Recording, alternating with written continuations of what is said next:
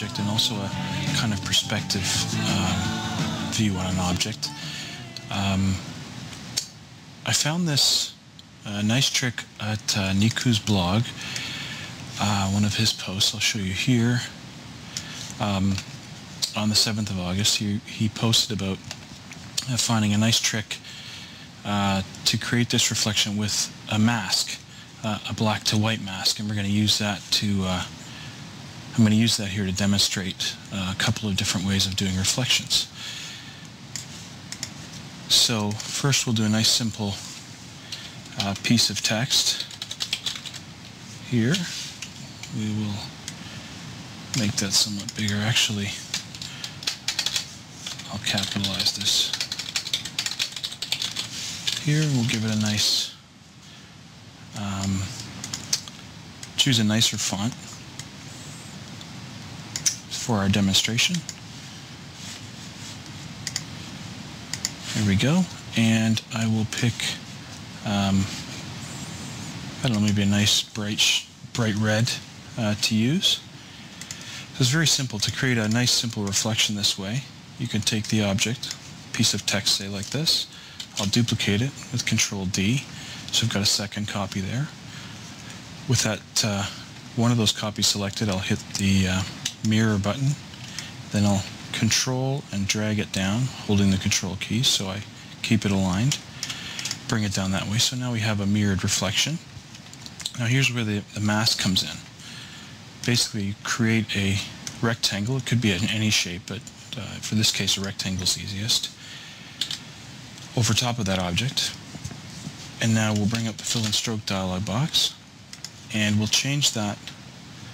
Make sure there's no stroke set. And then the fill, we'll change it to a gradient. We'll edit the gradient and make it a simple solid black to a solid white gradient. There we have it here. We'll edit the gradient so that there's black on the bottom, or somewhere close to the bottom. And holding Control, we'll keep that vertical and pull the white up somewhere. Now white in this case is fully transparent, and black is fully opaque in the mask. So you'll see here in a second what we achieve by having black on the bottom and a white or gray on the top. What you do is select both the rectangle with the mask and the object underneath, and then simply select Object, Mask, Set. And now we have a reflection below that. Okay, so that's a very simple one. You'll see if I back up for a second and adjust this mask, you'll see that if I were to make it full white on the top, you'll just get a brighter, more transparent reflection. We'll try that now here. I'll show you again what the effect is. Sorry, grab the bottom two objects, Object, Mask, Set. Now it's fully red here, just like it is above. Usually I find it more realistic if I adjust that white point higher up. Probably something like this, and you get a bit of a more faded reflection, but it's a matter of taste. Again, Object, Mask, Set. So there's one type of reflection. Now if we take this text and we duplicate it and move it over here, get this out of the way.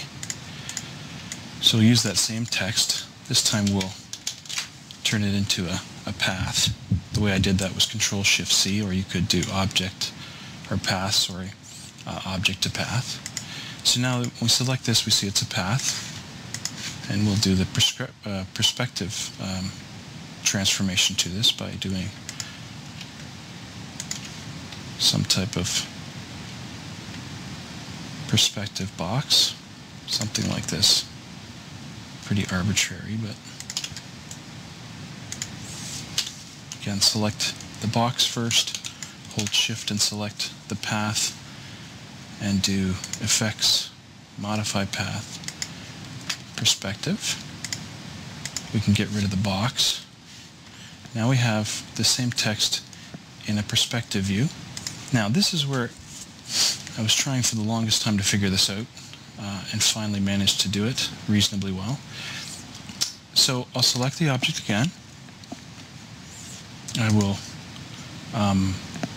duplicate it, mirror it again, and control drag it down.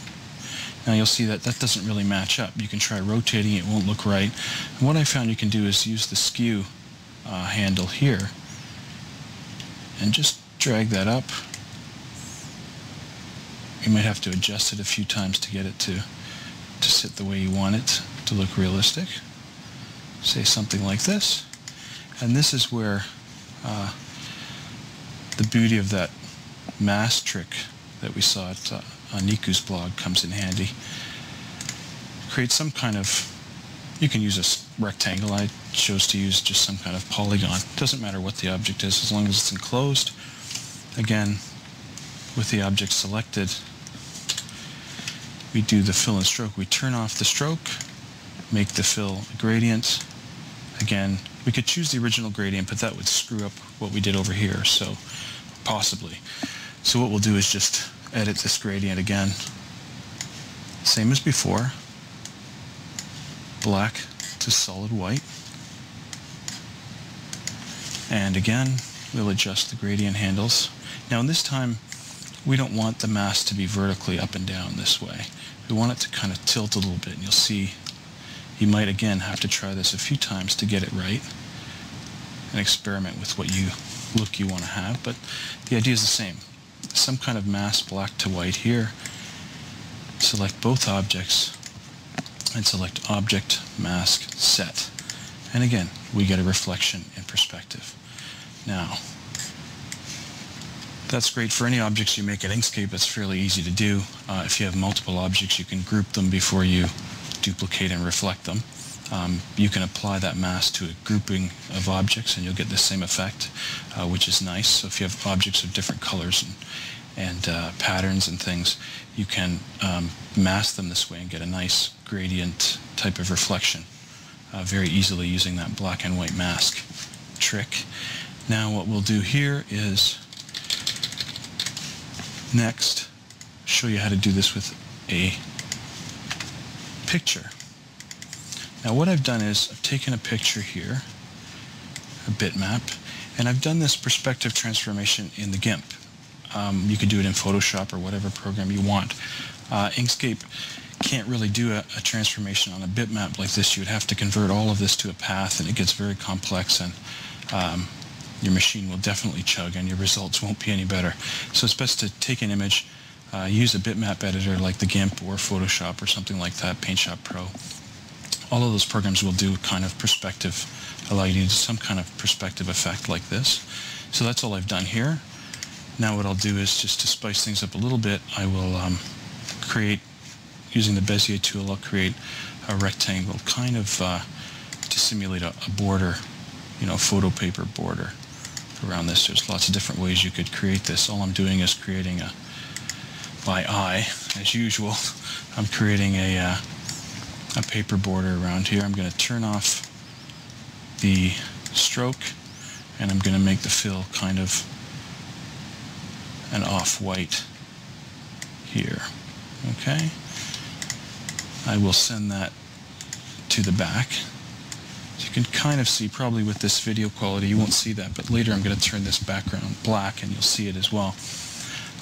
So again, what I'll do is take those objects and I will group them together so they're one object. Now again, simply duplicate it. Oh, sorry, I forgot to duplicate that. Duplicate it first, mirror it, drag it down, and again, just use the skew handle and try again to try and make that as close to correct as you can. And the method is no different. I'm just creating a polygon to hold that black and white mask. Turn off the stroke, set the fill to a gradient, edit the gradient to be black to solid white,